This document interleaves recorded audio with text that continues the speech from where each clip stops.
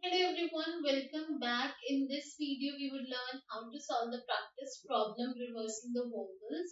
So first, let us understand the question using the example and then we will solve it. So let's start. Basically, in this question, we would be given a string. Let's take practice. And remember, the string would be in lowercase. Okay. Now let's just highlight the vowels over here. 1, 2, 3, right? So I have three vowels. Now basically in this I would start from the start of the string, and whenever I come across a vowel, okay, I need to reverse the vowel. By reversing the vowel I mean that I need to change it with another vowel, okay, from the end. So basically A would be changed into E. Then I would again move forward, and when I come across I, see I remains I, right? Correct? There is no pair for it. So I would remain I.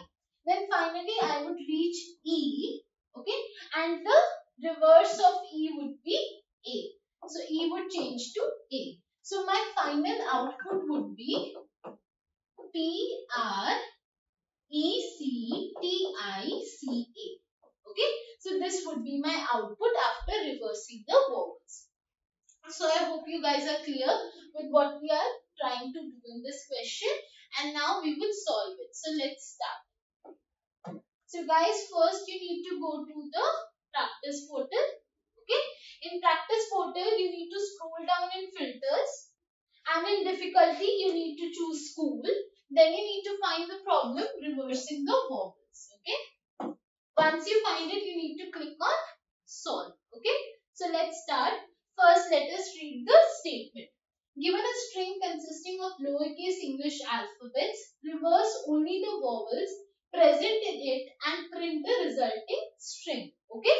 So I hope the question is clear, and we would start the code from here. Okay. So let's start. 1 minute. So let's start.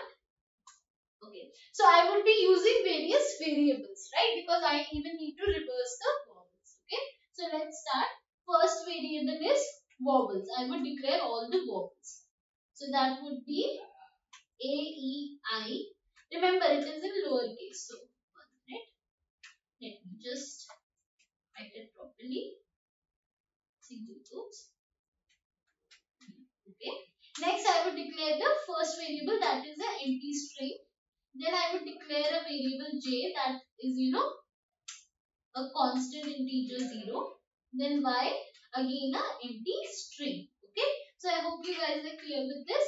Next part is I would start a for loop for the string. Okay.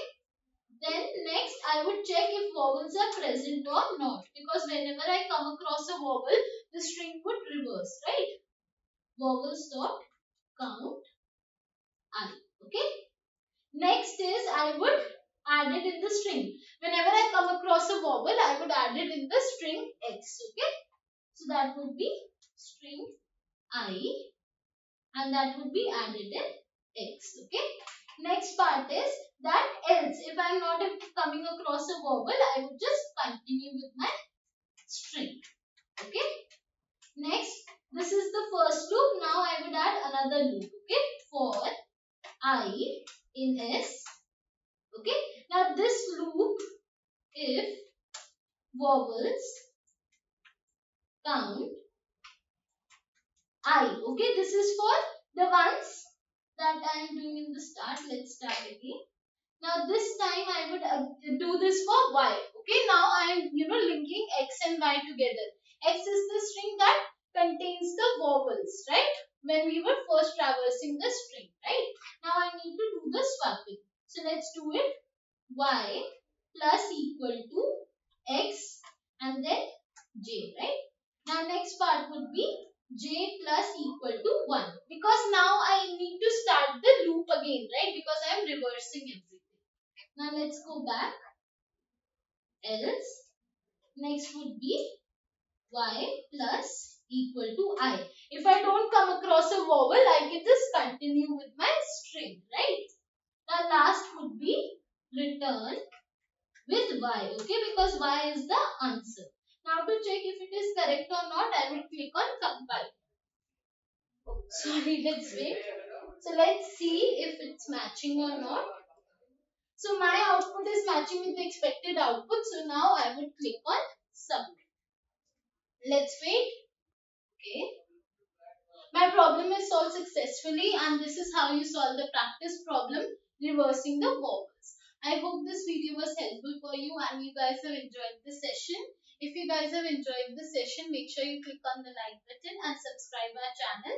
And thank you for joining me today. Thank you.